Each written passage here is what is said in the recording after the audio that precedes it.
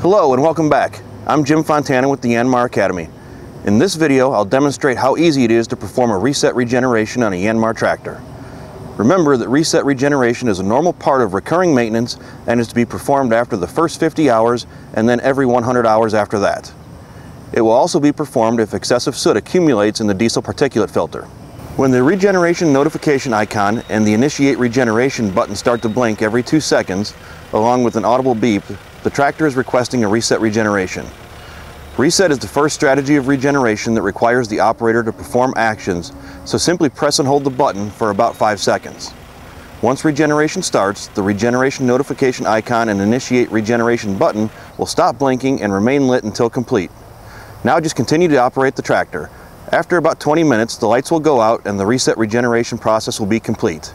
The key things to remember are that the icon and button will blink every 2 seconds and there will be no diagnostic trouble codes and no caution or warning lamp.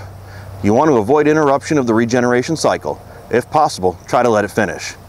That's a wrap on reset regeneration. Don't forget to subscribe to our channel and click the thumbs up button if you like this content. Let us know what other content you might want to see in the comments. And as always, thank you for watching.